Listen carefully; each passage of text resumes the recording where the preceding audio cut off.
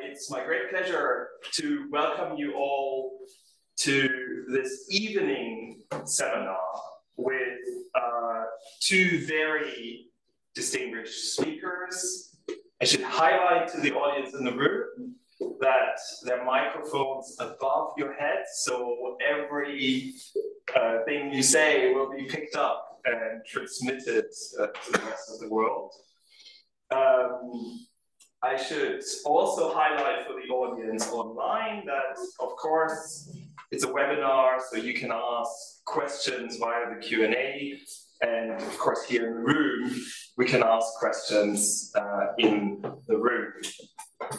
But without further ado, I'd like to introduce our two very distinguished speakers.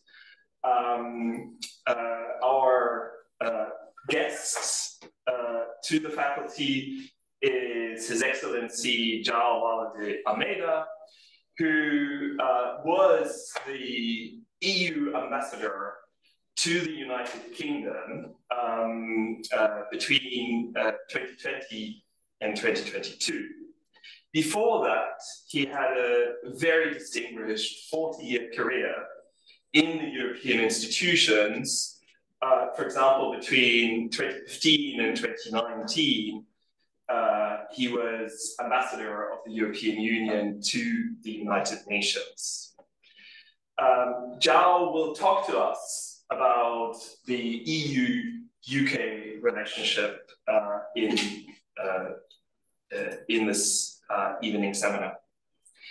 And here to my right, we have Professor Eleanor Sharpston, who is a longtime friend of the Faculty of Law. Indeed, she joined the Faculty of Law in 1992 and worked here until her appointment to the Court of Justice of the European Union as Advocate General of the Court. And she has now returned just for this academic year as the Goodhart Professor in the Faculty of Law. She also, at some point, she was the most senior female judge of the United Kingdom in the international institutions, and will have a lot to say to us about the UK-EU relationship in the process. So we are structuring this as a conversation, and that will be followed by a Q&A. And we're going to have sort of 3 points of departure. So first, I'd like to hear our speakers on their view backwards, maybe a reflection on the history. How did we get to the status quo that we have today? Then in a second round, we're going to look at the status quo, the trade and cooperation agreement, the so-called TCA. And then in the third round, we're going to use a gigantic crystal ball in order to look to the future. So without further ado, João, what is your impression how we got to the current status quo? Well, thank you very much. I'm the pleasure and honor of being a visiting fellow at Trinity, and soon after at Peterhouse. That's usually for 40 years of diplomatic life. I can guarantee you no tie, no jacket. That's absolutely great. But more importantly, it allows me to share my experience and learn a lot from you, as I've been doing since I arrived here, also from my colleagues, but also from bright young minds like yours. So I'm here in that approach. My impressions are not good.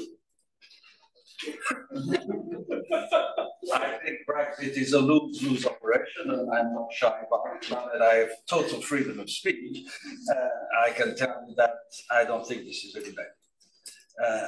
and it has not proven to be a better idea than what I thought it was back in 2016 or the years after. But Marcus asked me to tell you how I felt. I was ambassador to the United Nations, so I was in New York with a few hours gap, and I went to bed relatively relaxed, thinking that British citizens will make the right decision. I woke up with the wrong decision, in my view, having been taken. And I can tell you that was a difficult day, for someone that worked most of its professional life for the European project, that believes in it. This was a major blow for people like me, and I believe for the European Union. It's the first time that the country leaves. We were used to get countries joining all the time, still today, wanting to join, long queue of candidate countries. And then suddenly one decides, not the founding member, but still after 47 years of marriage, overnight, wake up in the morning, I want to go, bye-bye, and that's it. So the impression was, I noted down in some of my notes, I was sad, I was disappointed, and I was slightly angry as well, because I think that at the time, and throughout the years, the European Union had been able to accommodate a number of British specificities, British requests, British opt-outs, British exclusions from a number of other programs and decisions that have been taken and agreed by the other members. So sort of carving out a specific place in the European Union. Some of us even thought that it was excessive. Some member states were slightly jealous of the prerogatives of Britain, but still, with all that in their baggage, British citizens, British voters decided to. So we were sort of, impacted by this, to be mild in my expression. This being said, regret, but respect. And when I arrived here as the first EU ambassador after Brexit, on Brexit Day, actually I came 2 days before to make sure they would let me in, but that's a joke. My point was, listen, we regret, but we fully respect. And I'm not here to make you change your mind. I'm not here to campaign for rejoining. I'm here to make sure that we implement what we have agreed and that we make the best out of the decision you democratically and legitimately took. That was my approach on this side of the channel. On the other side of the channel, just to complete, on the EU side, I think the main concern was contagion. The main concern was to contain the damage. I mean, you're not going to have another member state thinking about leaving, right? And this process should not let others to conclude that it's maybe better to leave than to stay in. So no contagion, quite an obsession. Let's prevent that from happening. But also linked to that, retreat should not be a reward. A departure of a member state should not be made at the detriment, at the cost for those who decided to continue together in the same adventure. And of course, thirdly, obviously, defend our interests, financial interests, policy interests, trade interests, investment interests, you name it. And to do all this, our other obsession was to stay united.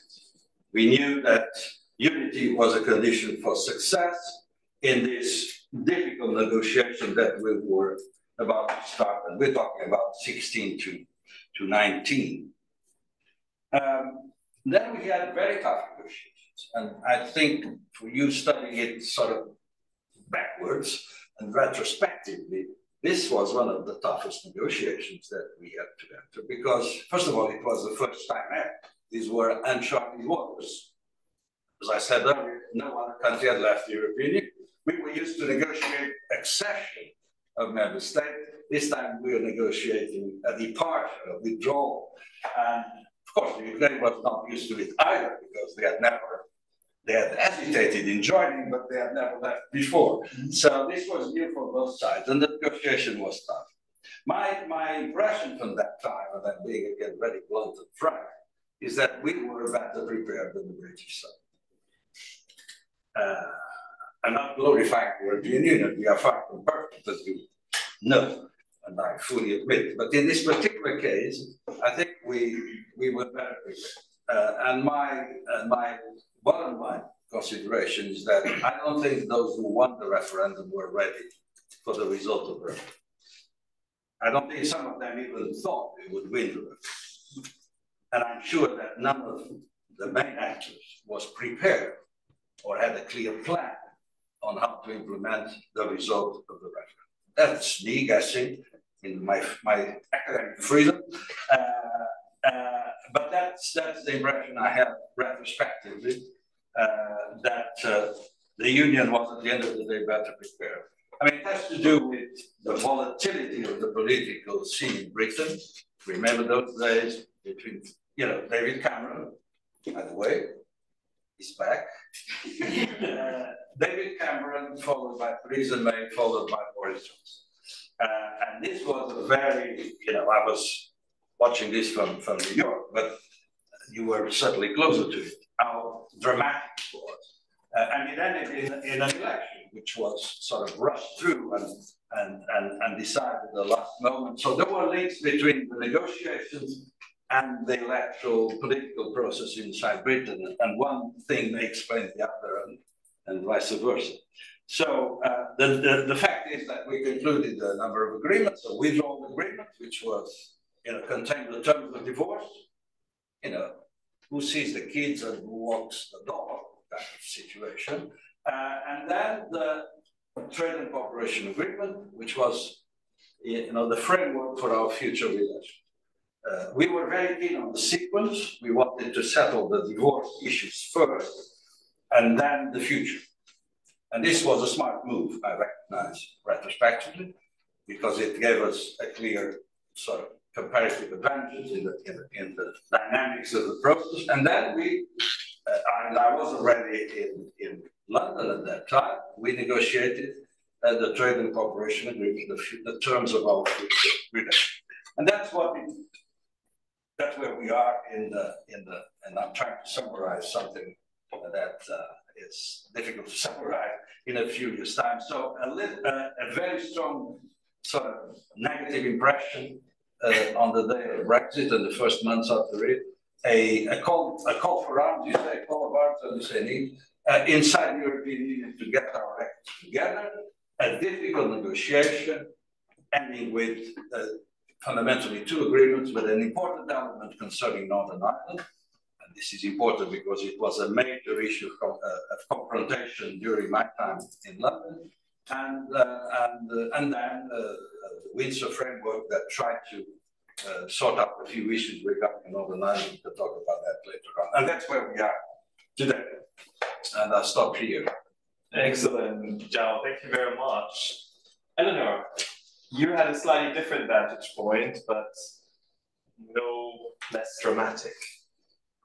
Thanks, Marcus. Yes, well, I did have a different vantage point, and a distinctly uncomfortable one, because I was, of course, sitting inside the Court of Justice of the European Union, trying to get on with what unquestionably was my dream job, the pinnacle of my professional existence, namely serving as an Advocate General.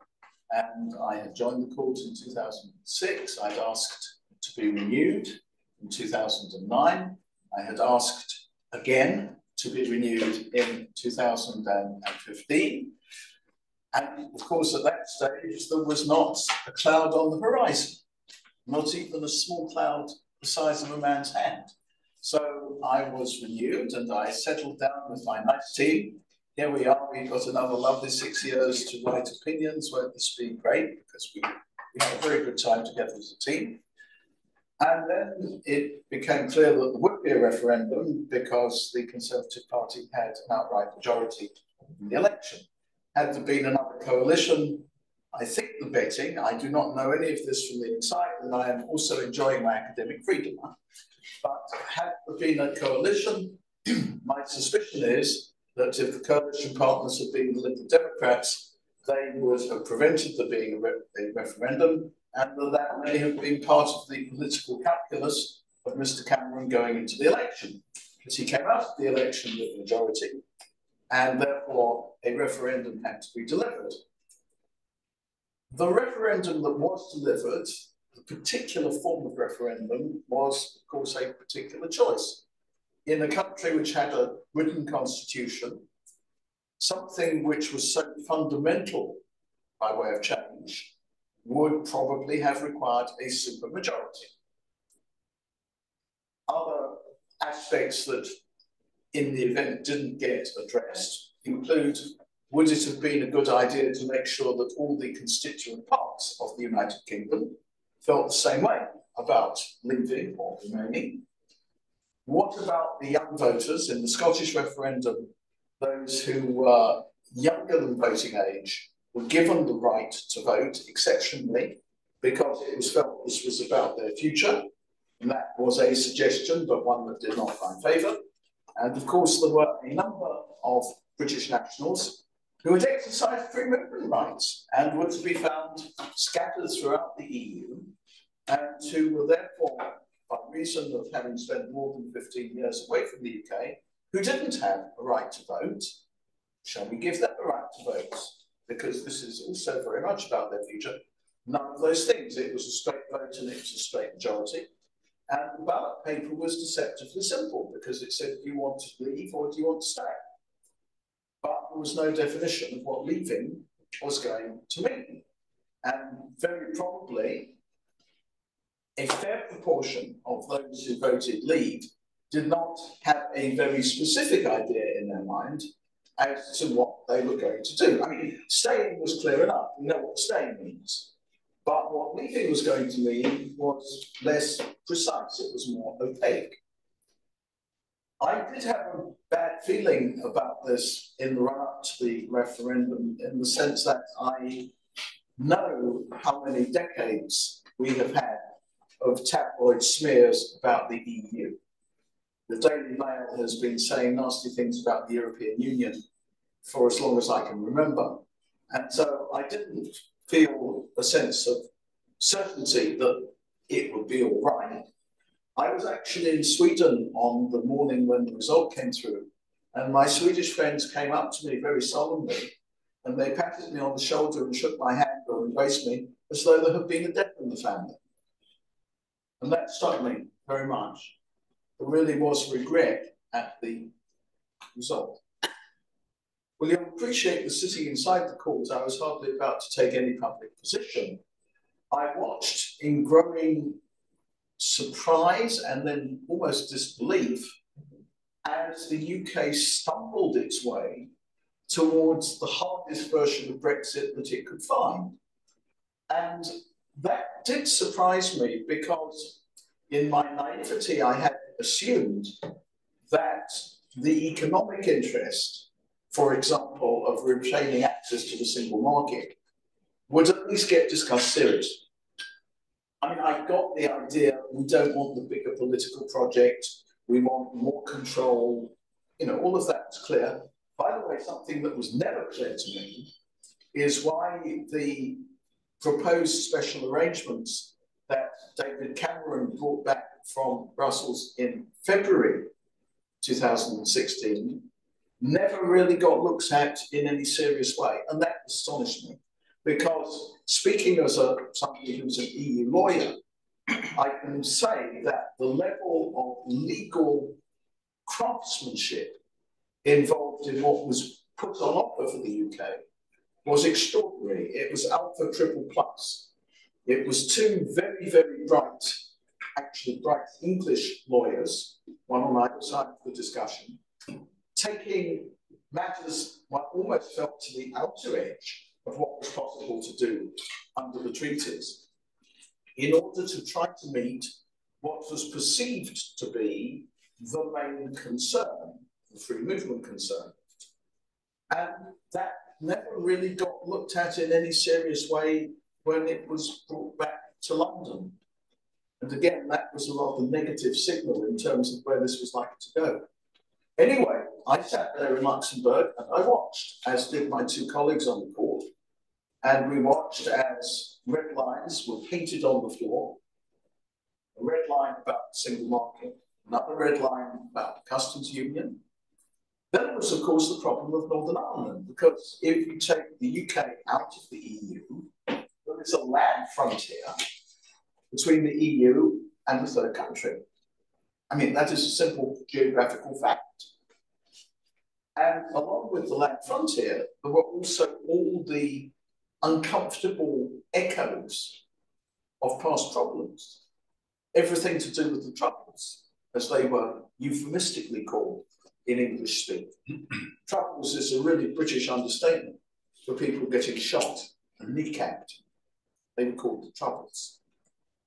But the Troubles were solved by the Good Friday Agreement because the UK and the Republic of Ireland were both EU member states.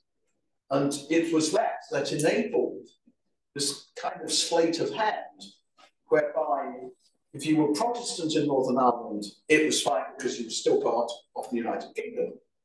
And if you were Republican, actually the frontier between the North and the South ceased to matter. So that was going to have to be addressed. And something that really surprised me, I say this as somebody who's half Irish, but something that really surprised me was that the potential problems of Northern Ireland, somehow it was there on the map, but nobody really looked at it very hard. And when you put the border, which was really a serious issue, was almost dismissed in a series of kind of one-liners. I do agree with a lot that João has said, ranging from this was a lose-lose operation, through to the fact that the UK had a tailor-made arrangement as the member state, a kind of Savile Row suit, you know, not an off-the-peg Marks and Spencer suit, but a Savile Row tailoring. Would you like the lapels a little wider? What about some buttons on this cuff? Double-breasted, single-breasted, 2 buttons, 3, absolutely tailor-made. Cashmere wool. Cashmere wool, absolutely. Cashmere wool, finest quality cashmere. Perhaps a little mohair in there as well, I'm not sure. And I will absolutely agree that the winners weren't prepared. That became painfully obvious. And as it became obvious, and as the rhetoric in London backed out about it's a red, white, and blue Brexit, my sense was that it became more toxic. The EU had very clear objectives. They knew what they needed. They needed containment. They needed to make sure they stayed united. Retreat was certainly not going to be rewarded. By the way, that's different from giving punishment beatings. It's not the same thing at all. It's just saying, look, we need to look after our interests. And you said you want to leave the club, so we will look after our interests during the process of your leaving. But really and truly, the EU was better prepared. They knew what they were trying to do, whereas I never really got the sense throughout the process that there was a kind of unified feeling on the UK side. We do know where we're going, and this is exactly what we want. And so, well, my colleagues at the court and I sat and watched this. It did feel a little bit, I apologise for the over-dramatisation, but it did feel a little bit like being a deck officer on the Titanic. Because you knew that the ship had hit the iceberg. And you knew it was going to sink under you. And you knew you were going down the ship. But in the meantime, you were, of course, a serving officer, and you were meant to carry on doing your duty. And so my colleagues, my judge colleagues, Christopher Bider in my court, Ian Forrester in the General Court, my judge colleagues carried on, contributing to deliberate, preparing draft judgments. And I carried on writing opinions. And indeed, as the Schrodinger's cat advocate general, I even issued a number of opinions after Brexit Day. Thank you very much, Eleanor. And so, you know what, in the interest of time, I think we should move to the status quo, your analysis, and also the question, what could be the future going forward? And then we'll enter the Q&A. João, what's your analysis of the status quo? Well, try to be brief because it's complex. So we had these three agreements, right? The withdrawal agreement dealt with the financial settlement, how much one pays, that is being implemented without any problem. Then we had the issue of the expatriates, our citizens here and the British citizens in our 27 member states. And you follow that, the settled status and all that. Just for curiosity, when I arrived in London and asked my team, how many are we? By we, meaning EU citizens. Well, they don't know, but roughly 3 million. At the end of the settled status process, we had registered more than 6 million. Well, that gives you an idea of the magnitude of the EU presence in the UK, but also the volatility of the number, because people are not forced to register. You don't have in Britain national identity card thing. So at the end of the day, this was a long process that took a lot of time and energy, and we were able to settle people, give them a stable status here. It was quite a successful operation. The same happened in our member states. These were the two elements. The third element was, as Leo was saying, the Northern Ireland project. I mean, endless discussions on this, endless interviews on TV and elsewhere, debates, you name it. And my point was very simple. The protocol is not the problem. The problem is Brexit. The protocol attenuates, reduces the impact, the negative impact of Brexit. Because Brexit and Northern Ireland, they don't live together well, for the reasons they explained. There are 260, I guess, I don't know how many kilometers, but I know there are 260 points of entry between, or passage between Northern Ireland and the Republic of Ireland. If we had not reached an agreement about how to handle that border, we would have to close it. Imagine putting a fence for all the reasons that later. So we had to solve the problem. So it was not the EU wanting to create a problem for Britain. It was Britain's choice of Brexit and the kind of Brexit, no single market or customs union, that created the Northern Ireland. The protocol was the way, agreed by both, by the way, to solve the problem.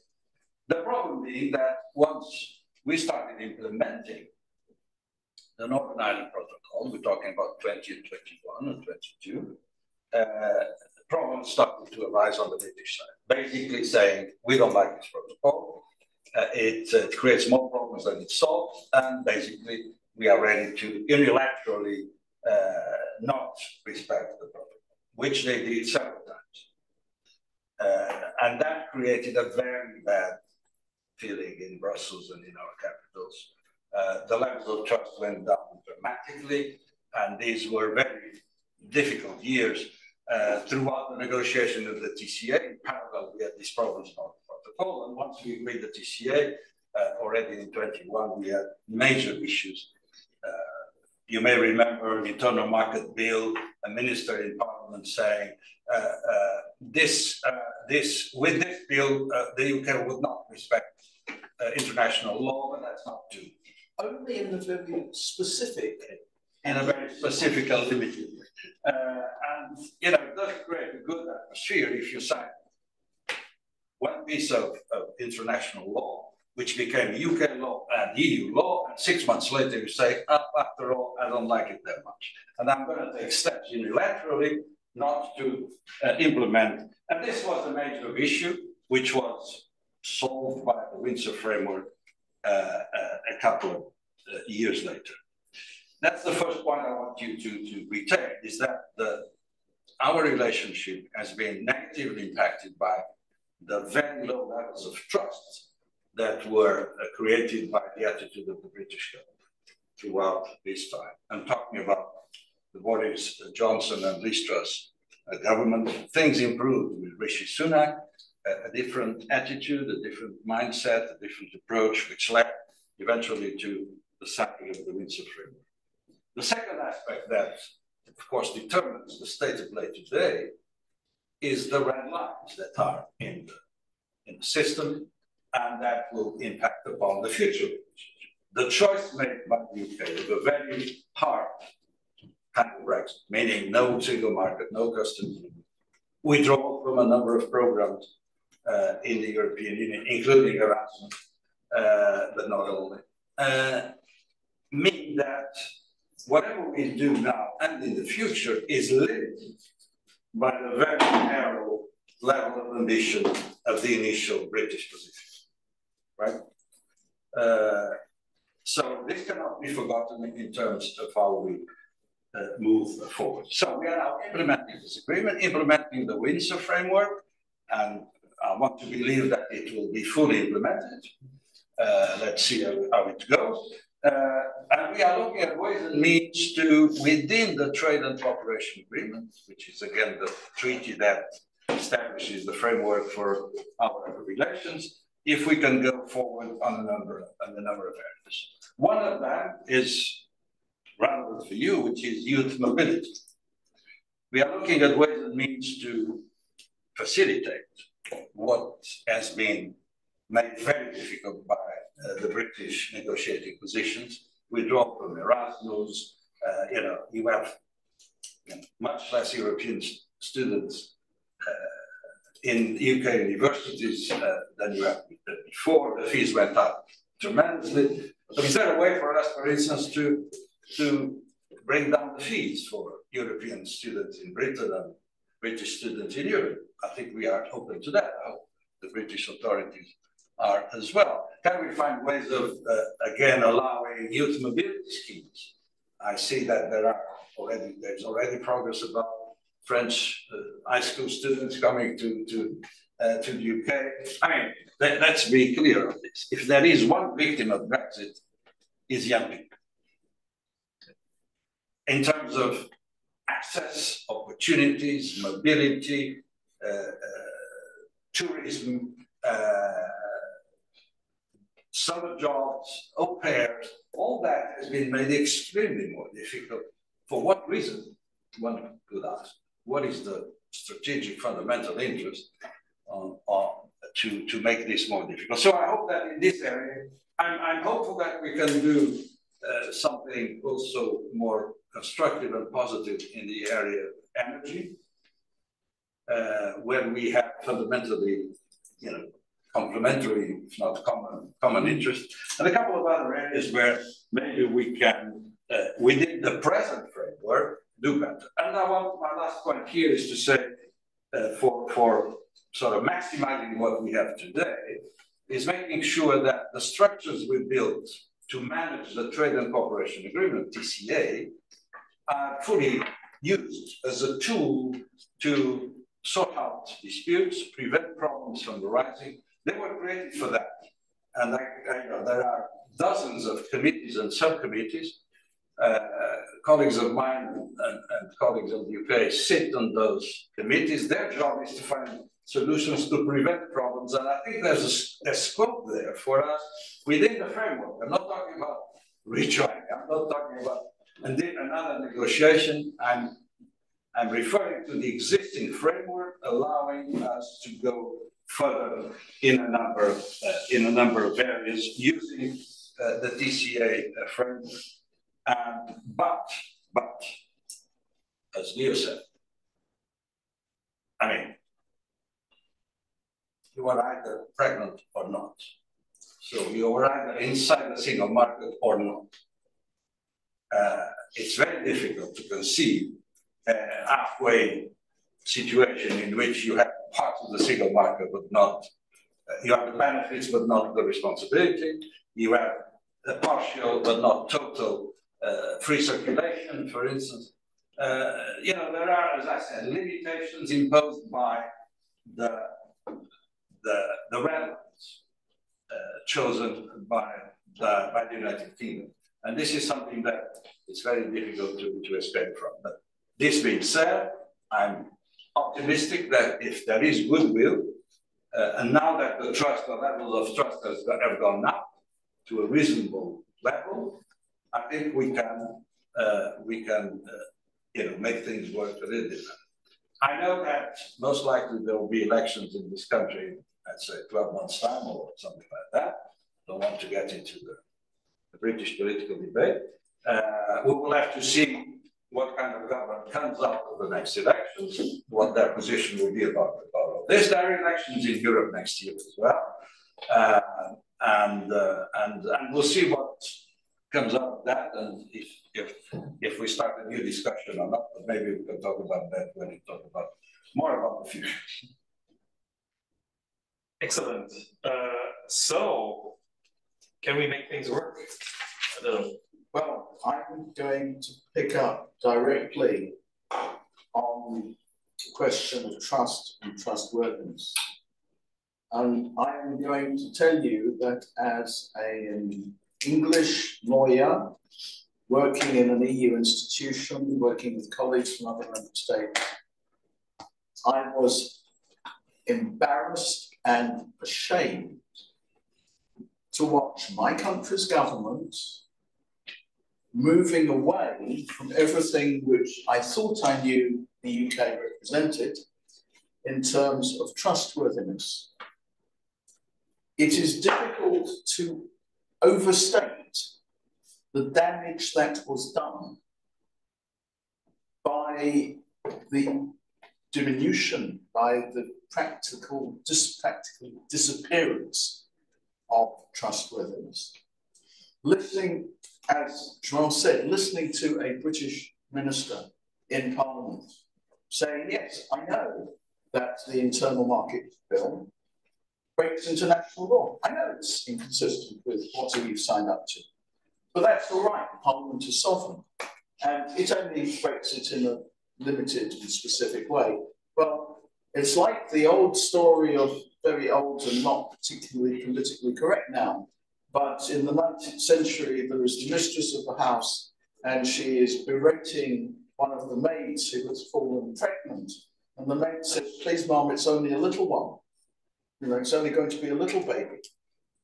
Well, I mean, you're either, you have your word is your bond or it isn't. There's no such thing as breaking your law in a specific and limited way.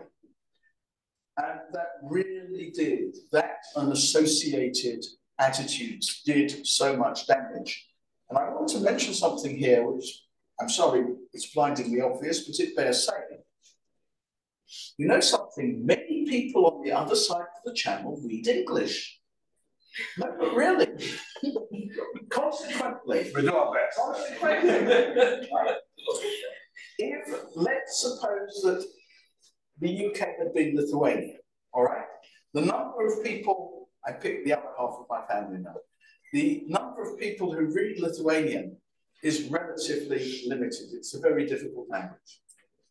So if it had been Lithuanian even, it might have been possible for Lithuanian politicians to say some things for home consumption, which would only really have been read in Lithuanian, or would only have had wide currency in Lithuania.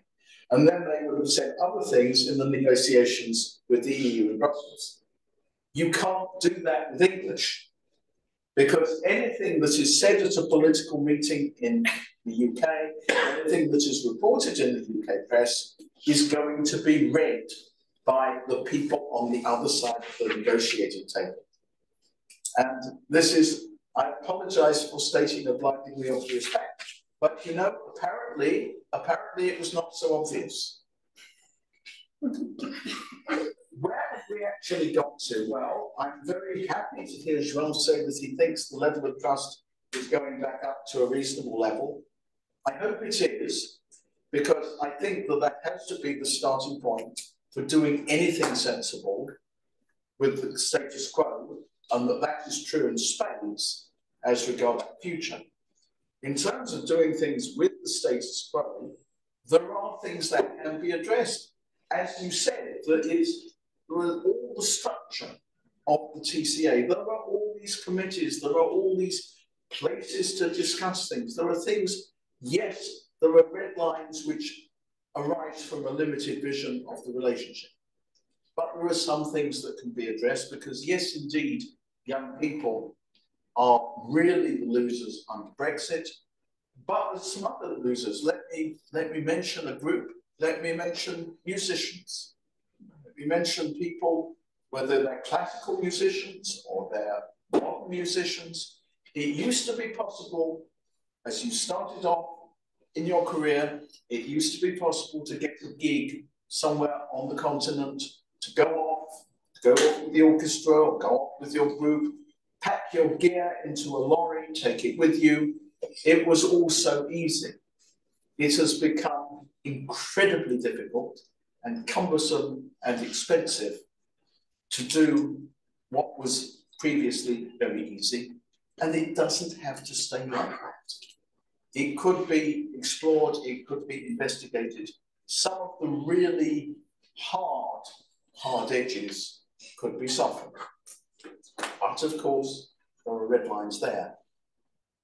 Now, you probably want onto the future to talk about what the TCA does or doesn't allow, so I'll stop. Yes. I'll stop it. Well, maybe we can, just in the interest of time, open it up to what you've already heard, and then weave it into the answer to the question where we think the negotiations or reform of the TCA could be going. Any questions